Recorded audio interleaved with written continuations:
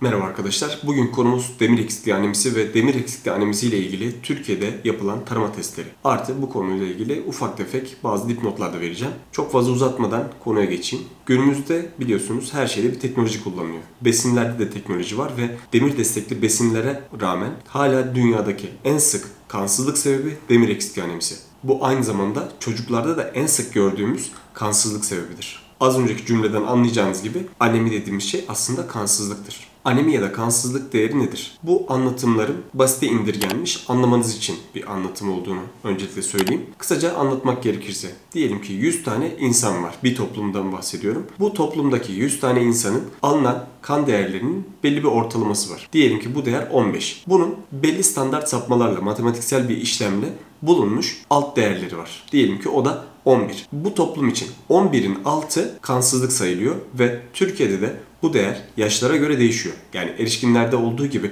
işte kadınlarda şudur, erkeklerde budur gibi bir değer yok. Bu olay yaşa göre, cinsiyete göre değişmekle beraber büyük bir çoğunluğu zaten laboratuvar tahlillerinde otomatik olarak giriliyor ve düşüklük, yükseklik laboratuvar değerlerinde ortaya çıkmış oluyor. Peki demir eksikliği anemisi neden bu kadar önemli? Çünkü özellikle bizim hasta grubumuzda yani çocuklarda ve bebeklerde gelişme gerilimlerine neden oluyor, çabuk hastalanmaya neden oluyor, fiziksel aktiviteyi bozarak obezite ve benzeri hastalıkların oluşmasına neden olabiliyor, zeka gelişimini bir tık azaltıyor ve beyinsel fonksiyonları kısıtlıyor. Bunlar hepsi davranış değişikliğine ve davranış bozukluğuna neden olabiliyor. Okuldaki başarısı azalıyor.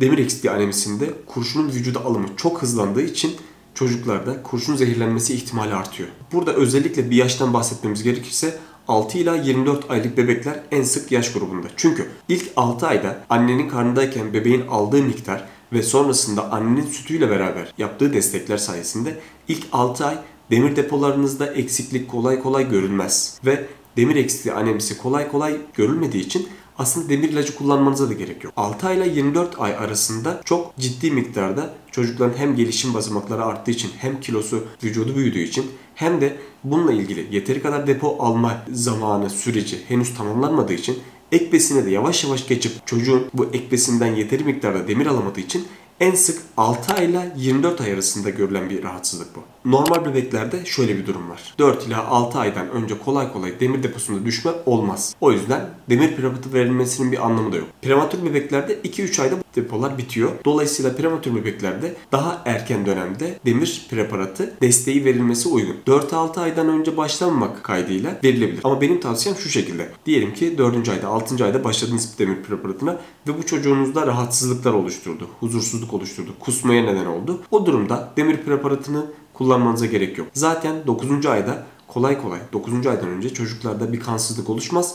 Demir deposu tekrar doldurulmasına gerek kalmaz. Sadece şunu istiyorum ama eğer çocuğunuz yeteri miktarda anne sütü alıyorsa, annesi düzgün besleniyorsa ve ek besine güzel bir şekilde geçmişseniz ve sıkıntınız yoksa bunu yapın. Yoksa demir eksikliği ihtimali tabii yaşarsınız ve sıkıntı yaşarsınız. Dediğim koşul, demiri kullanmama koşulu sadece yeteri kadar anne sütü alan bebeklerde artı ek besine geçme olayı gayet güzel bir şekilde başlamış bebekler için çok önemli. Bildiğimiz gibi 1 yaşından önce inek sütü başlamayı yasaklıyoruz. 1 yaşından sonra da birebir sulandırarak başlıyoruz. Şunu söylemem gerekiyor. Demirle inek sütü birbirinin düşmanı gibidir. Çünkü inek sütünde anne sütüne nazaran söyleyelim çok düşük miktarda bir demir miktarı var. O demir miktarı da vücutta emilebilir bir şekilde formda durmuyor. Dolayısıyla sizin aldığınız her fazla litre süt çocuğunuzda demir eksikliği oluşturacaktır. Artı bağırsaklarda mikro kanama yani dış tarafta baktığınız zaman kanama gözükmez ama mikroskopta özel preparatlarda baktığınız zaman çocuğunuzun bağırsaklarında mikro kanamalar yani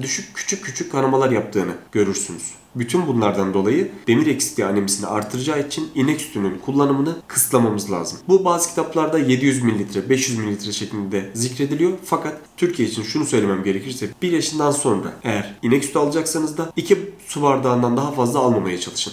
Fazlası gerçek anlamda zarar verecektir. Türkiye'de tarama olarak 9. aydan itibaren hemogram, ferritin ve tit dediğimiz 3 tane tahlil yapılıyor. Yani bir tanesi idrar tahlili. İdrarında herhangi bir enfeksiyon var mı yok mu şeklinde bakılıyor. Hemogram dediğimiz asıl kansızlığın var mı yok mu diye baktığımız tahlil. Ferritin dediğimizde demir deposunu gösteren ve gerekirse demir tedavisiyle beraber takip etmemiz gereken bir değer. Ferritin kısmen daha pahalı olduğu için hemogramla bakılması daha ekonomik olmasına rağmen Türkiye'de böyle bir tarama programı yapıldığı için biz bunu yapıyoruz. Amerikan Pediatri Akademisi ve bazı otoriteler 2 yaş grubunda demir eksikliği anemisinin var mı yok mu şekilde bakılmasına kesinlikle hemfikir. Bu yüzden ben de size bunu söyleyeceğim. 6 ayla 24 ay arasındaki bebeklerde bir kez, 13 ila 19 yaş arasındaki ergenlerde bir kez olmak üzere toplamda 2 kez demir eksikliği anemisi var mı yok mu baktırmanız yeterli. Kansızlık saptanmış çocuklarda bu miktar aralarda tekrar yapılabilir. Ama Türkiye'de, ülkemizde yani çok sık polikliniklerde gördüğümüz gibi 3 ayda, 5 ayda, yılda bir gidip hadi tahlillerimize baktıralım şeklinde bir tahlil yaptırmanıza gerek yok. Çünkü normal beslenen bir çocuk, ki anneler kolay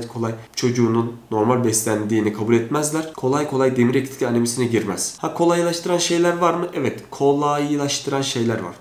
Yani o gereksiz asitli içeceklerin tamamı midenizdeki düzeninizi bozacaktır bunu. Artı tedavisinde peki ne veriyoruz? 3 mg kilogram gün dozunda demir preparatı vererek demir eksikliği anemisinin önüne geçmeye çalışıyoruz. Bir ay boyunca bu miktarda kullanan çocuklarda hemoglobin değeri bir birim miktar artıyorsa bu bizim için demir eksikliği anemisi olduğunun kanıtıdır. Bir de demir preparatları ile ilgili şunu söylemem gerekiyor. Demir preparatlarının 2 formu var. Artı 2 değerlikli ve artı 3 değerlikli olan. Artı 2 değerlikli vücudun daha kolay emilebileceği formu. Artı 3 değerlikli olan ise daha zor emilen formu. Peki kolay emilebilen form varken neden zor emilebilen formda ortaya çıkartılmış ve ilaçlarda piyasada hala bol miktarda satılıyor? Şunu söylemem gerekiyor. Demirin artı 2 formda bir miktar tadda sıkıntısı var. Bebekleri bazen kusturabiliyor. Dolayısıyla eğer bunu bebek tolere edemiyorsa, yani vücuda alıp vücudunda tutamıyorsa yararlanamayacak demek. Bu durumda artı 2 yerine artı 3 demir olan preparatlar denenebilir. Ama tavsiyemiz özellikle eğer olabiliyorsa demir artı 2 preparatlardan herhangi bir tanesini kullanmanız. Bunu söylemenize gerek yok. Bu sadece merak edenler için bir bilgiydi. Doktorunuz zaten sizin için uygun olan tedavi verecektir. Sadece uygun olan tedaviyi düzgün bir şekilde kullanmanız lazım. Bir de demir preparatları midedeki herhangi bir besin maddesiyle birleşip çökelti oluşturup vücutta emilmeyebilir. Dolayısıyla aç karnına alınması lazım. Mümkünse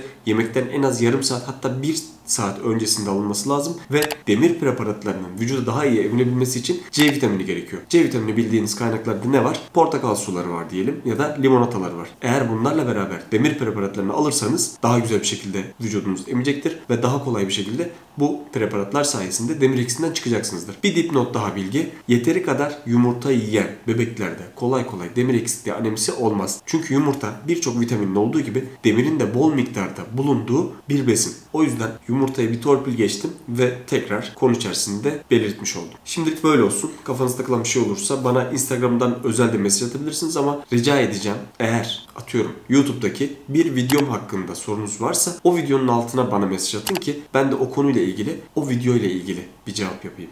Görüşmek üzere.